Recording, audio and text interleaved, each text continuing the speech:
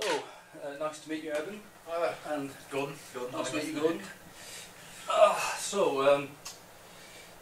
Let me start by, hopefully we can just discuss this and then get something out of it.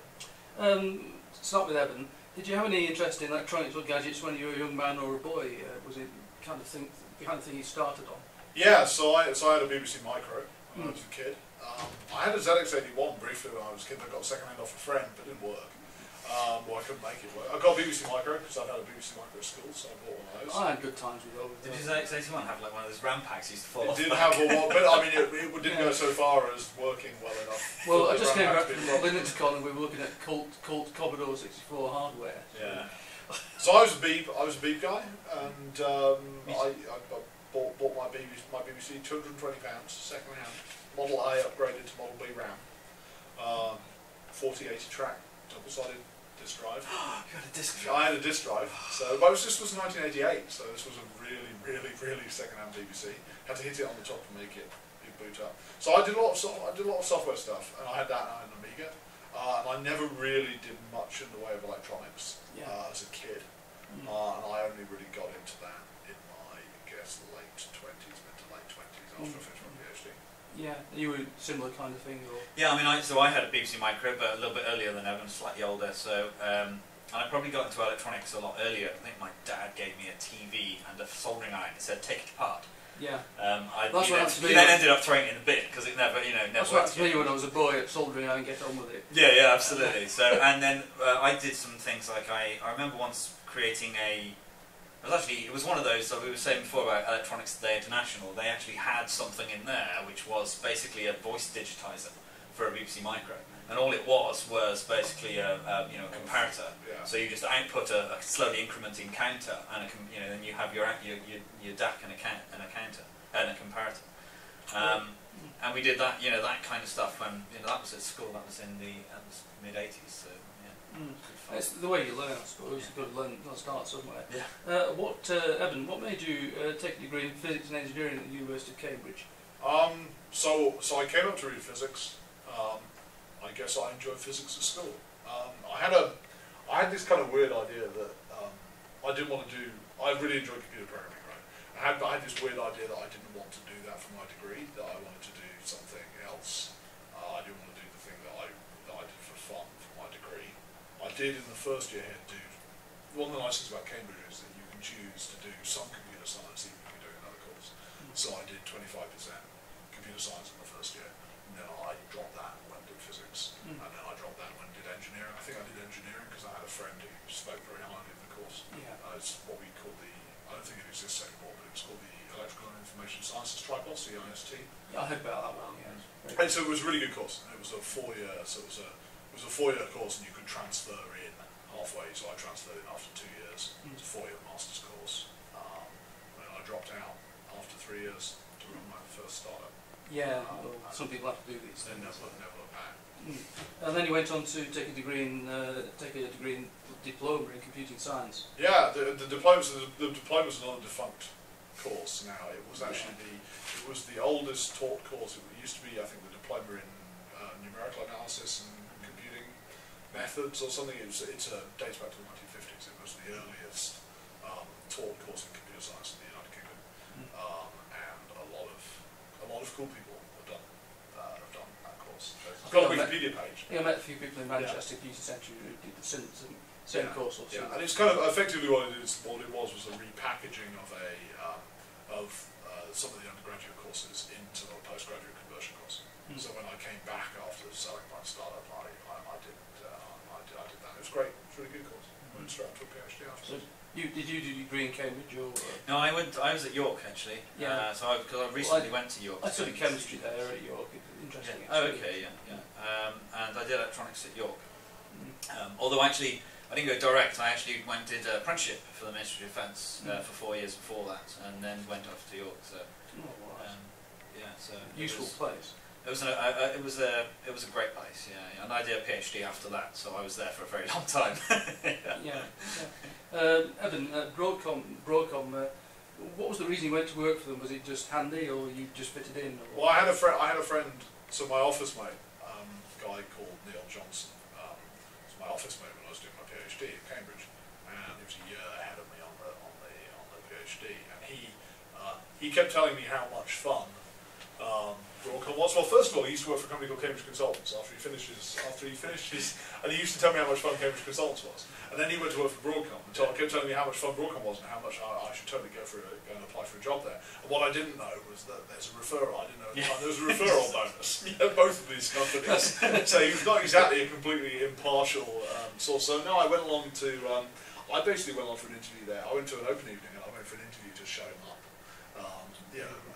And I got badgered into it. And I went along to the interview. I was nearly late. I'd got into electronics at that point, and I was out working with this guy who I know who builds low voltage motor controllers for wheelchairs. He used to do a lot of stuff for robots. And I designed him some new digital motor controls. I was building them, and I was wearing the scruffy clothes for soldering. I was covered in like bits of solder flux all over my clothes. I looked at my watch and I was due to go for an interview at 10 o'clock and it was 10:15 and I was about 15 miles away. So I drove like blazes. Got there, 1 minute before, totally not paying any attention, and I went in for an interview to shut him up. And I came out at the end of the interview desperate for them to call me. Yeah. Because of the people who I met. Do you think working at Broadcom actually did a lot for you? Is it that kind of place? It's a great place. I mean, I always heard that it was great to go there too. It is an amazing company.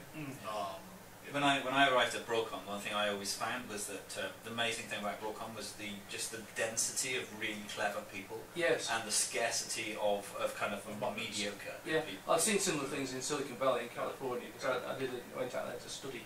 And you meet people who can just do things. Yeah. Something that's just not possible. They'll just do it in front of you. Yeah. So Gordon had arrived about a month before you or something. Yeah. And so we were kind of new boys. So we joined fairly shortly after about 18 months before we joined. Broadcom had acquired that office, and Broadcom tends to buy a lot of companies, tends to grow by acquisition. And it had bought Alpha Mosaic, which is a local startup, and so we were some of the earliest people to join post-acquisition. Okay. Moving on to Intel, you've been a visiting researcher at Intel. Did you get anything really good out of that, or was it? So what did I do? I did some work on something called Haggle, which was an ad hoc networking technology that used intermittent Bluetooth communications between mobile devices to transport data, to sort of try and do best effort transport datagrams, sort of slow transport datagrams, which was kind of fun. I wrote a thing called Blue Cove, which is still in use. It's an implementation of JSR. I think JSR, whichever JSR it is, which is the mapping of Bluetooth into Java, which is part of the J2ME standard. I wrote a desktop Java SE implementation called Blue Cove, which I was rather pleased to see the other day. Someone posted a question about on the forums.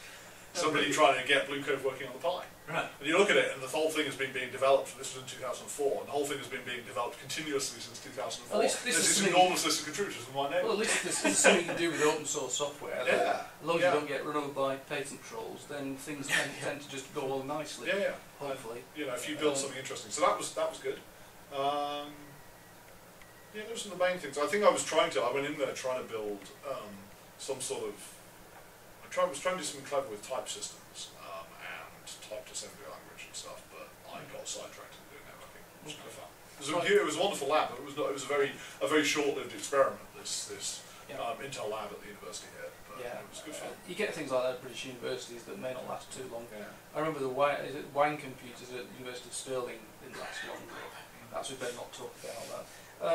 Raspberry Pi Foundation. Can you tell me anything about it, or would you like to say something about it? Or? It's what it looks like. It's a charity.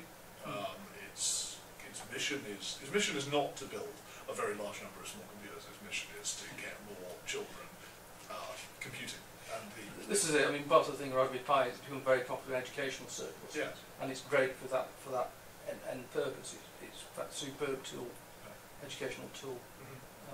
But more about the Foundation. So the Foundation's mission is to get more children computing by any means necessary. And it just turns out that the little computer is a particularly good way of doing that. So we've been running since 2009. We've been really running since about 2011. So we had a sort of 2-year quiet period at the start while we tried to figure out what we were going to do. based here out of Cambridge, Mm. yeah, I think it's done some fun stuff. Yeah. Okay. Well, I'll quickly skip over to the other part, which is what do you think about the future of Raspberry Pi? Where do you see it going to? I mean, at the moment it's a raging success, Yeah. but obviously It's going to become more successful. Well, this is it. Yes. It was a trick question. Not really. So No. it's going to decline into I don't see it. It's a mediocrity. It's a You mediocrity only irrelevance. you only have to look at the BBC Yeah. Micro and Yeah. the Sinclair computer to see which way it's going. Yeah. I was just wondering if you had any visions for the future or anything. Well, we want to make the software better. I mean, I think that goes without saying. I think that there's, the nice thing that we've discovered is we've got this platform, and it's a fixed target, and it's really worth our spending money, and we do spend a lot of money now on making the software platform for that better. Yeah. So it's really mostly, I think, it's a software story, at least for the next couple of years. Yeah. It's about really trying to kind of tighten the knots on it and just get more performance out of that platform. Was that fair? Trying to turn it into something like almost like a building block system, so that people can take our libraries, and we're trying to create libraries and improve libraries, so that people can just take the libraries, have a look, a bit like the ETI magazine we used to flick through and think some ideas and put them together. And that's kind of what we want to do, is put some money into the software so that those blocks already work. Yeah. So somebody can just, I've got this idea for whatever it is, and they can go, well, I can use this library and that one and this one. They all work, and I've got this demo application I can just go make. It runs, and all I have to do is just take some of that bit, put that to there with that, and throw it together, and I've got this new application. Isn't that great? Yeah. That's something I think we're trying to push forward. Is to just to Take like a brilliant idea and make it better. yeah, absolutely. Trying to find out what the users want, and then invest. We have money to invest. Try and find out what the users want and invest in the things that are meaningful to them. So a really good example of this is Smalltalk. I mean, I guess Smalltalk is kind of a minority interest language, but the interesting thing about it is there's a vast amount of educational software in Smalltalk, in particular Scratch, which a lot of people use for teaching young kids. Yeah. So we've been spending a surprisingly large amount of time and money on making Smalltalk run really, really well on Pi. And there's probably 4 or 5 of those things where there are either things which are obvious bits of system level infrastructure that we want to improve, that are, something like making the web browser better is something that's obviously going to benefit everyone. So there are some things which are just obvious, smack you in the face obvious, and then there are a number of things which have been where we've gone out to the community and we found out, people want to be able to do fast Fourier transforms very fast, or people want to be able to run Smalltalk very fast, or people want to be able to do a particular kind of image processing, and those things are those places where we can take a bit of community input and bring foundations resources to bear on it. Okay. Well, thanks very much. We'll have to leave at that point, but thanks for your help. Fun thing you can do with a Raspberry Pi. So that's a Raspberry Pi behind my hand here, and this is this thing here is a 5 megapixel camera. Oh, brilliant! We produce for the Pi. We don't really produce very much in the way of add-on hardware for the Pi. We tend to think the community is a better source of that stuff. But the camera, for a variety of reasons, it requires a certain amount of intervention inside the Pi firmware to make it work properly. And so this is something that we probably do better than somebody else. So that's the camera board. That's been in the market for about 4 months. We've sold about 70 or 80,000 of those.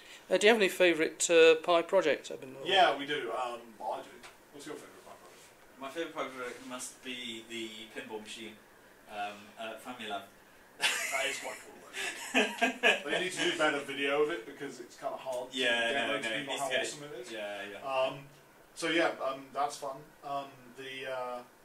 My favourite ones are all the space ones, so the astrophotography ones, the chucking the bear